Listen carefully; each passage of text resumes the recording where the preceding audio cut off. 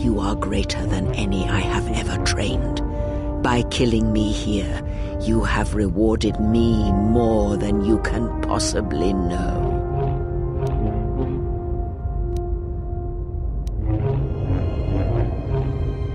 It is your choice. I had hoped you would follow Revan's path, but you and Revan are different, and your path is your own. You may take one of the ships that orbit Malachor and depart this place, or you may remain here on Malachor and wait for the others, those touched by the Force, who will come in time. Or you may return to your exile, where your presence will no longer affect the actions of others. There is no dishonor in any of these choices. I only ask that you make the choice without regret. Very well. There is nothing holding you here, not any longer.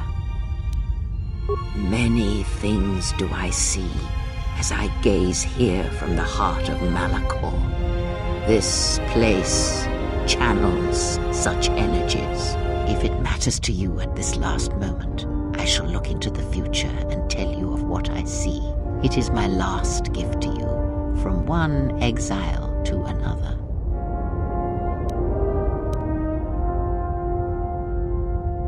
The Republic will fall as it always has, a fall that will take millennia under the care of the herds of Ithor.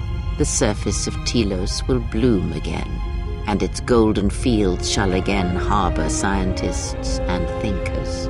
And complacent and peaceful, it shall forget the time that Saul Karath orbited it and brought fire to its skies. But it shall be a home world again to others who will stretch out across the galaxy and bring life. Dantooine shall survive. The community you saved shall be the foundation upon which Dantooine shall be habitable again. They shall drive back the Raiders, the Mandalorians, and all that strike at the Outer Rim. The Republic shall again establish their presence there and shield it with its forces, and Dantooine shall heal, be safe, and its skies free. The ruins of the Academy shall remain. Nar Shaddaa shall persist as it always has, but there will be a heart to the world where there was nothing before, where once the lost and disposed were trapped there. Now they will struggle and grow. From despair shall come hope. Queen Talia shall have a long reign. Much good will come of it. She will, as she has, rule wisely and well. Onderon shall remain in the Republic, and the world shall prosper, though its people shall, over time, lose their customs in the ocean of the Republic and become the people of Onderon no longer. Korriban shall be as it always was, a graveyard for the darkest of the Sith Lords, still whispering within their tombs. It shall always be a source of evil, spawning threats throughout the millennia. It, like Malachor, brushes the edges of the Empire that waits in the dark, and like Malachor, the Sith have forgotten it. For a time, they will remember. Revan knew this. You travel with them for so long, yet you do not know them still. Feel them through the Force, feel what they feel, hear their thoughts and know them as I fought to know you. They were the lost Jedi, you know, the true Jedi upon which the future will be built. They simply needed a leader and a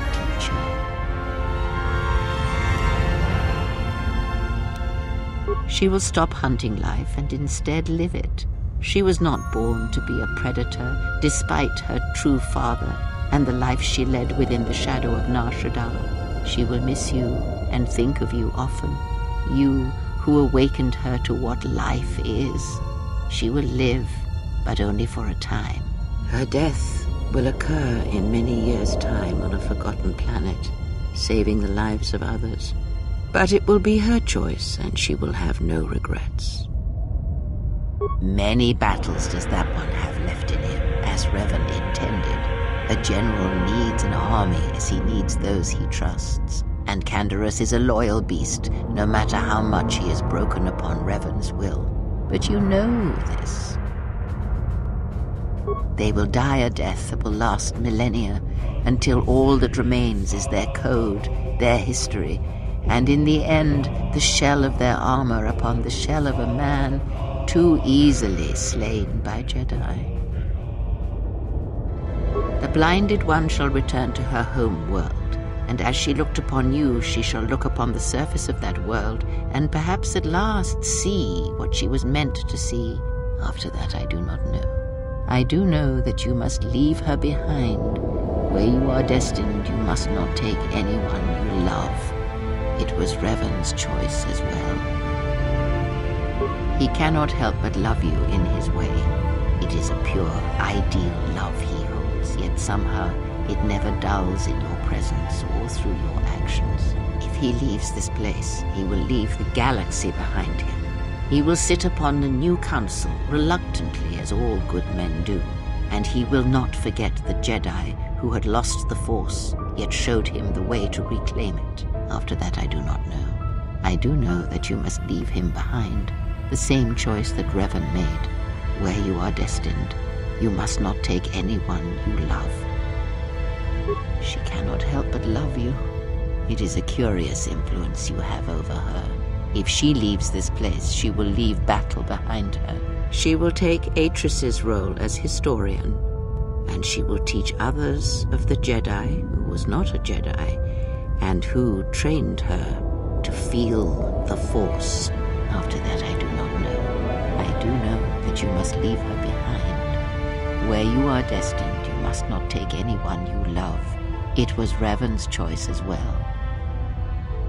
Atten is, as always, the fool, and the Force watches out for one such as him, I feel, as it does for the old such as I. He is a fool, and that should answer all your questions. He has nothing to offer one such as you, and even a fool such as Atten is not so ignorant of that fact. I would have killed the galaxy to preserve you. I would have let the galaxy die. You are more rare than you know, and what you have taught yourself must not be allowed to die. You are not a Jedi, not truly, and it is for that that I love you. Their paths are unknown to me, even the small one who waits for you outside this place. I sense it has one last journey for you. You must go where Revan did, into the unknown regions, where the Sith, the true Sith, wait in the dark for the great war that comes. And of the ones who traveled with you, that is all I see. It is because he remembered what lay buried here, this place, its teachings. It paved the way to Korriban, you know, the remnants here. And because Malachor, like Korriban, is on the fringes of the ancient Sith Empire, where the Sith wait for us in the dark.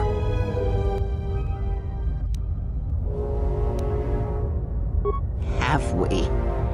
You thought that the corrupted remnants of the Republic, the machines spawned by technology that Revan led into battle, were the Sith? You are wrong. The Sith is a belief, and its empire, the true Sith Empire, rules elsewhere, and Revan knew that the true war is not against the Republic. It waits for us beyond the Outer Rim, and he has gone to fight it in his own way. And he left the Ebon Hawk and all its machines behind, for he knew he would not need them. And like you, he knew he must leave all loves behind as well, no matter how deeply one cares for them.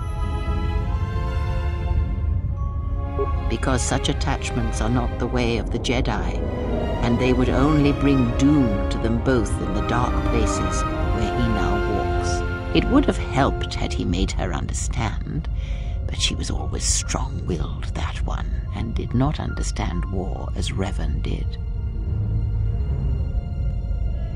Because I did not know where he had gone. If he had asked, would I have gone? I do not know.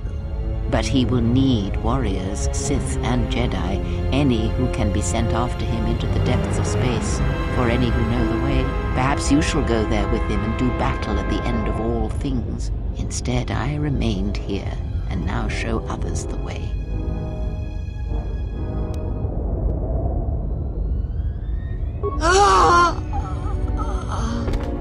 Need any company? I mean, I'm not doing anything. Besides, if I'm not around to bail you out of trouble, who knows what could happen. Alright then. Where are we going again? I mean, because last time we were heading towards this mining colony on the edge of space, and there was the Sith Lord, and...